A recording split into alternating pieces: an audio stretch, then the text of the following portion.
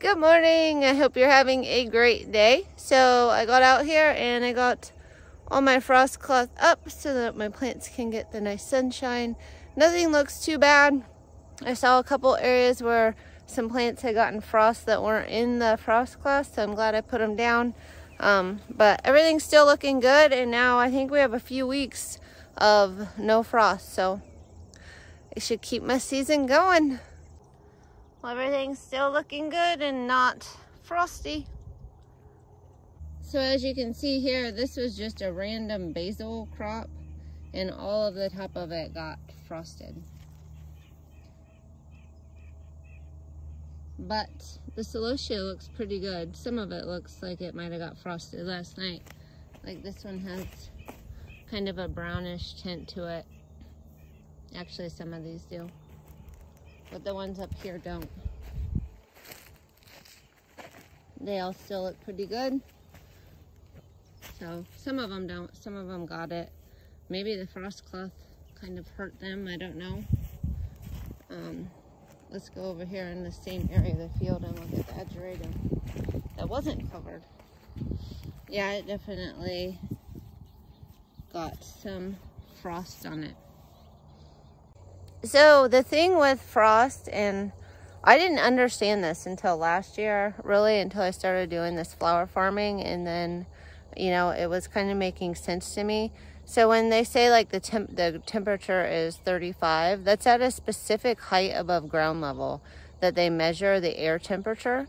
And so if you have valleys in places where it's lower, like the air temperatures drop colder and get colder in those valleys, and then you can have lower temperatures that are actually freezing. So even though they predict 35 degrees, it could drop down to like 32 degrees down in a valley down towards the ground. So that's why a lot of times you can get frost even when you wouldn't think so, because the air temperature never hit it. But the air temperature is like up here at a certain level above sea level, and then you're dropping down into these valleys that are a lot colder, have a lot more moisture, and if that freezes, then you get the frost. You can look it up. I mean, there's a whole scientific thing to it, but that's how I understand it. So that's why I think down here lower, where we're lower, I'm seeing more of like the frost damage on some of the plants, and up higher on my field I'm not. So like I have this whole row of Ageratum, and up there none of the leaves have brown tips, but at the bottom they do. So I feel like I definitely saved this bottom part of the snapdragons. They all look really good. I had been leaving pinks because I haven't been selling pinks, and I was like, well, let the bees have them and stuff. There's no reason to cut them, but look how beautiful they still look. And they were under the frost cloth, so they didn't get any damage under there, which is good. And I do have some peaches and some whites that I still can pick today. And even some oranges. These are the perfect ones for this time of year. And sometimes like the very first frost doesn't really hurt you. Like if you think about it, you go through and you deadhead and you cut flowers and more come from the bottom. So if it just gets the very top of the plant and the bottom still looks healthy, you can cut off that top growth. And you know, say it's going to be warm for the next month, you might get a lot more growth and have some stuff at the end of the season. So I don't see it as a bad thing, not this time anyway. It wasn't too bad, it wasn't too long, and it didn't seem to get too much of my stuff. So I'm still in business for a few more weeks. That's awesome. So I didn't do a lot of field work today. I did get all of my frost cloth moved up this morning, and then I thought, you know what, these plants had a rough night. I'm gonna leave them be. I have a big florist order tomorrow. I have 2 subscriptions to do. And then I have a subscription Friday, and I have my last farmer's market to get ready for. So I just thought I would give them a break. I wouldn't cut on them, and I would just let them have a nice full day of sun and no trauma. And I did clean up the farmhouse and do some stuff like that. And then I thought, you know what, that I'm going to go out and figure out what Celosia I like and which ones I didn't and what went wrong this year. And I thought I would just give you an update. I kind of went through all my notes. I looked back at what I did. And there's good and there's bad. And so I'm just going to go through that. One, I've been saying Celosia for I don't know how long in my life. and I did a Google pronunciation, and it's Celosia. I don't even know if I can say it. I still want to say Celosia. So anyway, Celosia, that's how I'm going to try it now. Celosia, the good, the bad, and the ugly. So first off, I don't think I understood the 3 different kinds. There's the cristata, the spicata, and the plumosa. So there's a few things that I did wrong with the Celosia. So let's talk about the spicata. So I had great luck. Well, first let's talk about when I very first started the Celosia inside. So I started it inside under grow lights, and I had horrible germination. Like, I hardly had any plants, and I started a ton of it. So I was really bummed about that. And it came out, and I just put a bunch of seeds in my field. And I was really worried because it said the recommended way was to start it inside under grow lights. But lo and behold, I got it. It germinated in the field. And one thing different about the field in the grow lights that I did is I did bury it 1/8 of an inch deep in the field because I didn't want it to blow away.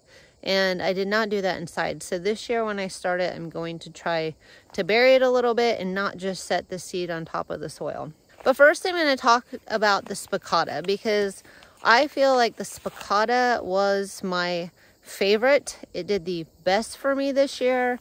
And then I'll get into the other ones and why I messed up and why they might not have done as well. So I'm going to flip you around at this gorgeous flamingo feather Celosia. And I've been cutting on this since it started blooming. So this is an awesome textural element in bouquets. It's beautiful. It's a lot of fun. And I just absolutely have loved it.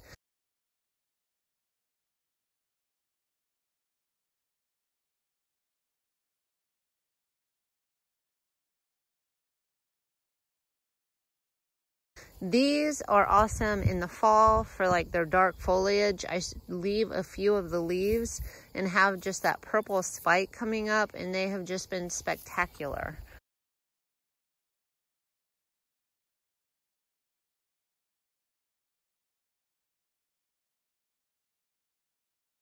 So I definitely will do the purple flamingo feather and the flamingo feather again. I absolutely love both varieties, and look at them. I mean, they are huge, and they grew from direct seeding them right into my field, and I just absolutely loved them. Now, sometimes in the vase they flopped, and I was trying to figure out why, because sometimes it looked like I cut 2 identical stems and one would flop and one wouldn't.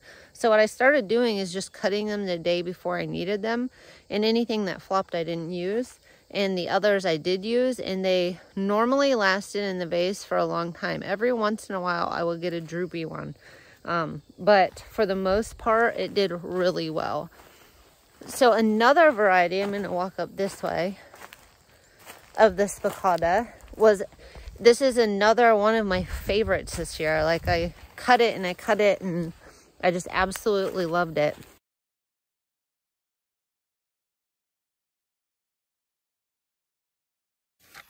So this is the Ruby Parfait, and it was absolutely gorgeous. It's a little bit shorter. It didn't get quite as tall as the flamingo feather, but it really did well, and it is really gorgeous. Now, I didn't get as many plants when I direct seeded it, but these few plants were enough, and it did really well.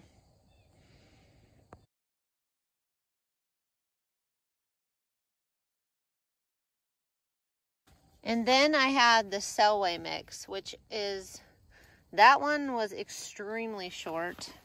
This color got a little bit taller. I used it quite a bit. I really liked it. The yellow wasn't my favorite because it always was darker at the bottom, like it had already started to go to seed every time I came out to get it. The top is a really cute yellow, and I probably could have used it more than I did. And then there was kind of, it wasn't quite as yellow. It was a lot lighter color over here. But it also came up really well. I mean, there's a pretty big patch of it that came up from just direct seeding it.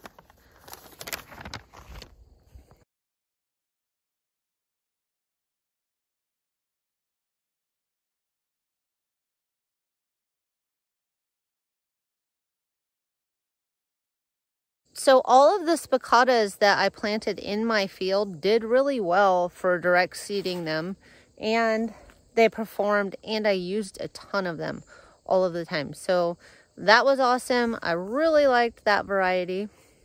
And then there's the Plumosa variety, and I don't have as much of it. I had a little bit, and I thought I grew a ton of varieties, but I had some of my own seed from last year, and then I only had 2 varieties because I think I was confused on cristata versus spicata versus plumosa. I think I just got confused and didn't realize that I didn't have that much of the plume celosia. So I got the Sunday series in the sylphid mix. I didn't pronunciate that one. And I thought for the longest time that these green plumes that I got were, because it said green, I thought it was the green sango, but that's actually not a plume type of celosia.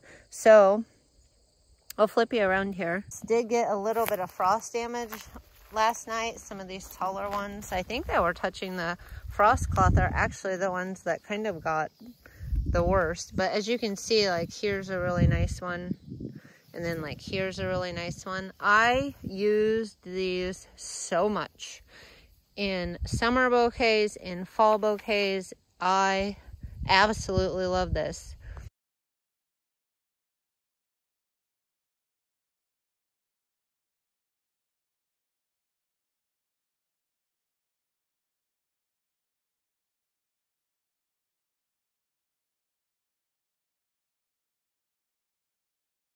So my issue now is figuring out which one it is. I ordered a ton of the green sango, which is actually a cristata, so it's not going to give me the plume.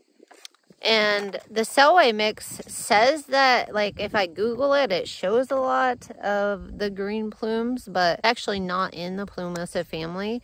So I'm hoping that I can get this again, because it was like my #1 favorite Celosia this year. And I'm having a hard time figuring it out. And I had another little batch of it down here, so maybe that is actually a better, it was a little shorter. So it was part of the Sunday series, so I guess I can get to that one next. It was further on down this hill in this valley, and it definitely got hit by frost. So I should come out and cut all these off and hope that some of these lower branches will branch out maybe before the end of the season and give me some more. But I did love the Sunday series, except for it was too short. Like, I love the colors, and I used a ton of it. Like, these colors are amazing, like the orange and the yellow.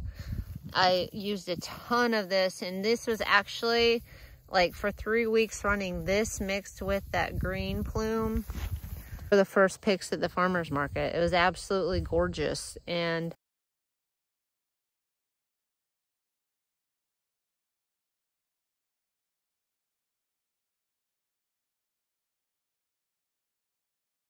so I really liked it. I wish it would have gotten a little bit taller. So I'm going to look for, you know, this is all I had. I had the Sunday series and the Sylphid, Sylphide.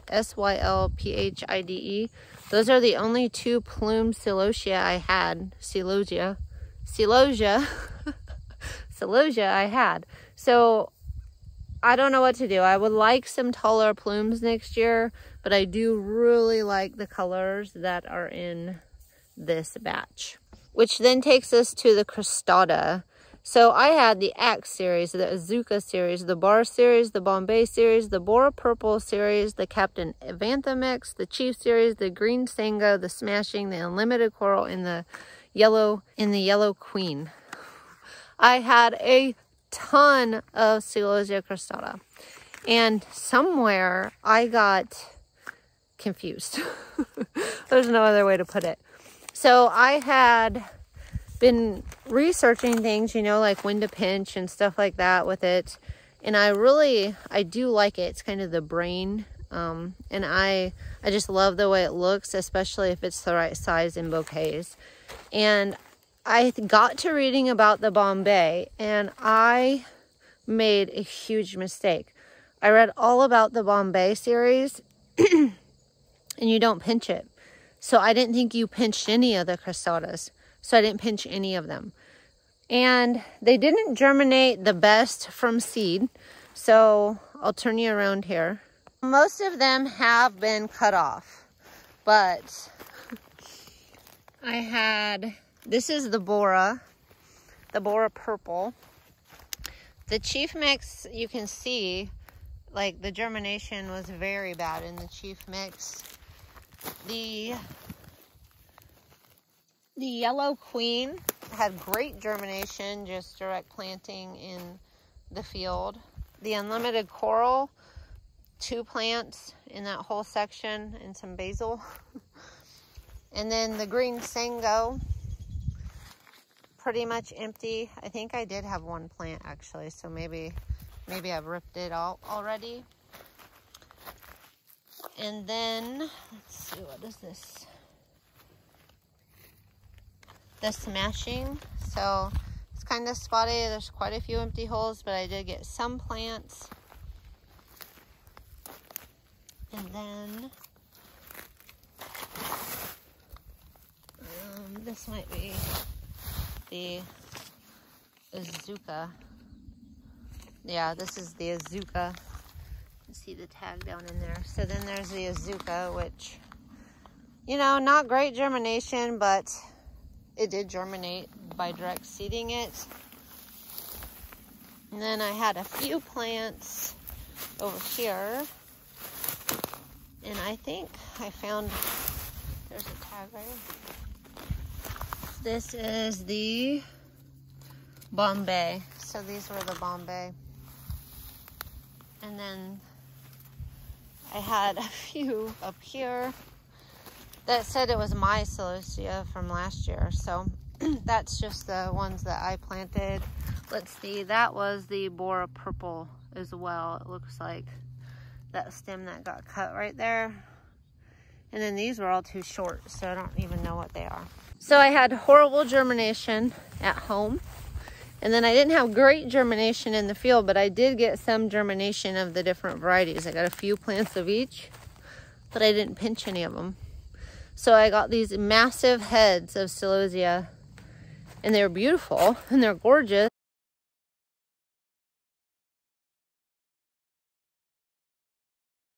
But you have to try to tear them apart to put them in bouquets.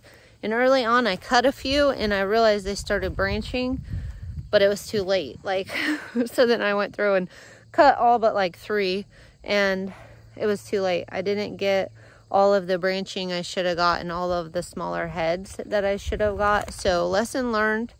Next year I will try it again. I hope I get better germination this year when I start them inside, and I will definitely be pinching them early on. I just got confused because it said you cannot pinch the Bombay series. It only shoots up 1. And I thought that meant all of them. Anything that looked like a brain, anything in the cristata family, I thought you couldn't pinch it. So it was a big mistake. It was kind of a crop failure for me this year. But lesson learned, and luckily I did get enough to make beautiful bouquets and use it and learn from it. So that is kind of my update on the Celosia, and I will be trying it again next year.